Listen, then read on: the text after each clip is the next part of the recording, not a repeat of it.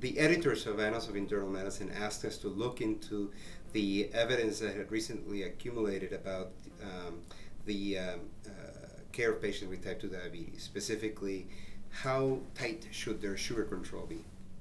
Up to this point, there were few large trials of sugar control in patients with diabetes.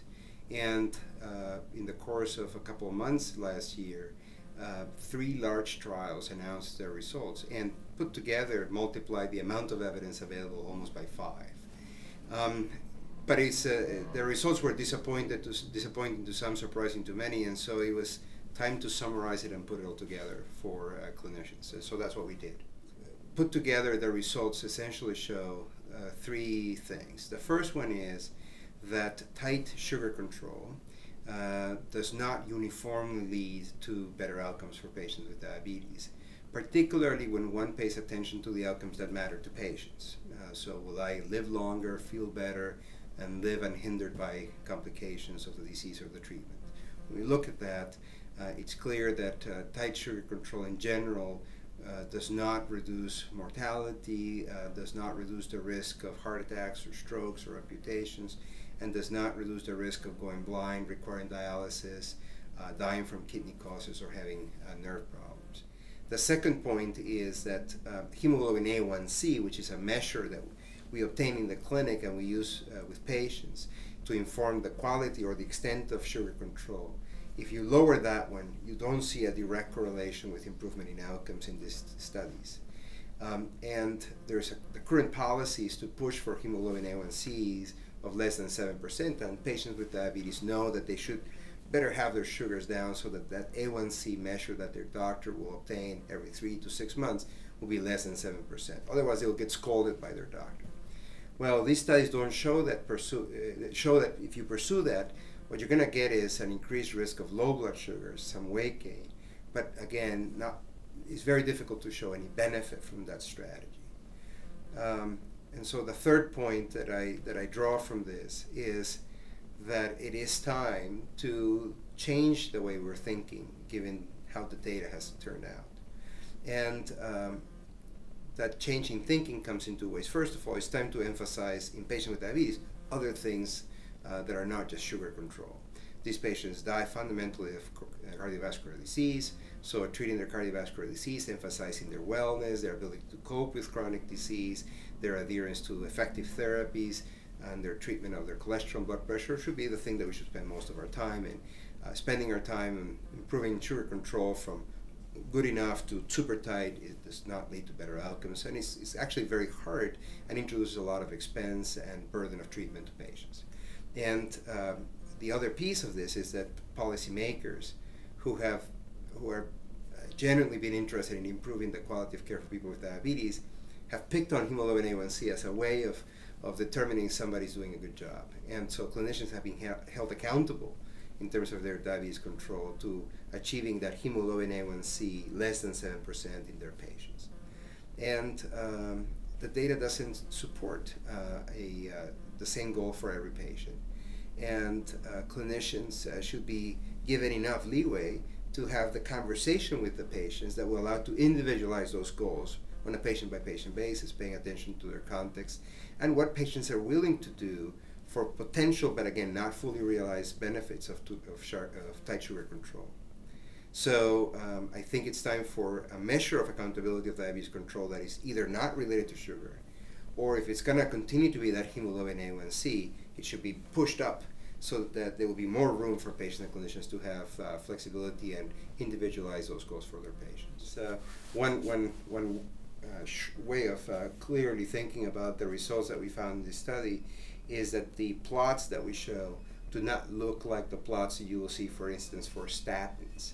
When you do the same analysis for statins, what you see is a consistent, reproducible benefit that is of a magnitude that matters, and outcomes that patients will value. Not a whole lot of debate there. These results don't look like that at all. The findings are of benefits that are potentially negligible or non-existent or irrelevant, and the effort, well, on the statin is just you take a tablet, end of story. In this one, many patients take multiple tablets many times a day. Some of them take insulin injections many times a day, and some of them are asked by their clinician to be checking their own blood sugars once or more times per day. And all this burden of treatment, patients go with it, expecting that they will live longer and feel better and avoid the complications of diabetes. But again, the results of the studies do not support that belief. Now, it's possible that there may be a group of patients that will in fact benefit, but our level of confidence in saying that to patients has significantly decreased by the results of these studies. So in terms of the return on investment for patients, put it this way, the effort to take a pill for their cholesterol, to lower their blood pressure, to take their daily aspirin, and then to try to focus on their lifestyle and avoid being overwhelmed by the frustrations of sugars that are all over the place, or by the frustrations of having to check sugar and try to milk that extra drop of blood to get into the meter. And then doing all that work so that 3 months later when they come to see you, that number is just not at 7% or less, and so there's going to be a little bit of a scuffle with the clinician, where it's not right. So all that, I think we can put aside and say it's time to focus on what we know works. And what we know works is complex enough, is difficult enough, but if we are able to get it right, patients will actually get a lot of benefit. For instance, cholesterol medication. If you give it to patients, which we discussed, it's very effective. If you give it to patients, half of them are no longer taking them at 2 years' time. And it takes about 2 years for the treatments to actually show, at the level of population, show a difference in mortality. So if we need to get that one right, because that's effective and it's not very expensive. Now there are generic statins. So that's effective, it's very inexpensive, and it's low burden for the patient. But they come to see us for diabetes, and we spend a second on that, and we spend the rest of the time on why the sugars are not right. Now, the other exception to this are patients who have very high blood sugars, and there is no debate that if somebody has very high blood sugars, they can benefit in terms of how they feel almost immediately by bringing those sugars down. So the key, I think, for treatment of diabetes is if you push too hard, it's very difficult, and they're going to have low blood sugar, and nobody's potentially going to do well. If you let it all loose, there are going to be people that are going to have very high blood sugars, they're going to feel sick from that. So the question is, how do you manage it so that it will be about right in terms of both the effect of the treatment and how burdensome it is for the patients on the one hand. On the other hand, you continue to focus your attention on things that matter. That it's probably misguided to take every patient with diabetes and push them to achieve tight glucose control, and spending a tremendous amount of time and effort on the physician side to do it, and on the patient side to do it, often with high degrees of frustration, in addition to expense and burden of treatment. Instead of getting to where the patient can do something that's doable, implementable, something they can stick to, that is feasible, has been shown to cause tremendous benefit, is less expensive, and to potentially keep them engaged and able to achieve better outcomes for themselves. And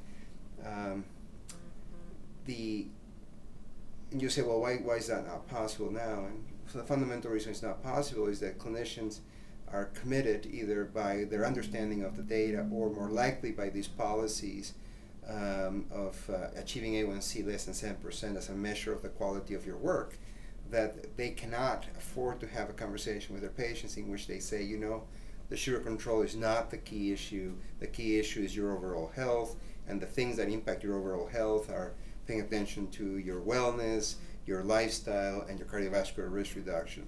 The sugar thing, unless it's giving you symptoms, can wait. We cannot have that conversation because clinicians are being held accountable to a single measure of sugar to describe all that care for a patient with diabetes. And that measure of sugar is so strict that it does not give any leeway to individualized care. Our results will suggest that there is no or very limited benefit from that approach, and in fact an approach that focuses on the patient rather than on the numbers will be potentially more beneficial.